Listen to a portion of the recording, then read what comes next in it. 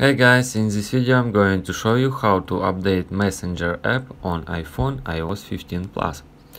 On your screen find App Store and click on it. Now we have two ways to update Messenger. First way is in the bottom right corner, click on Search.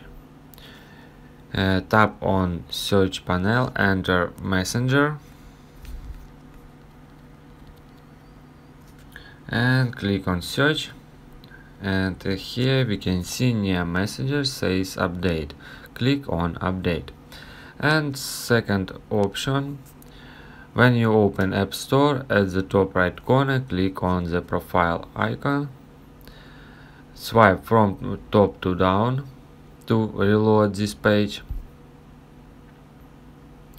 and here we can see all update from this list, and here we just click on update. If you guys have any questions, let us know at the comment below. If not, don't forget to like and don't forget to subscribe.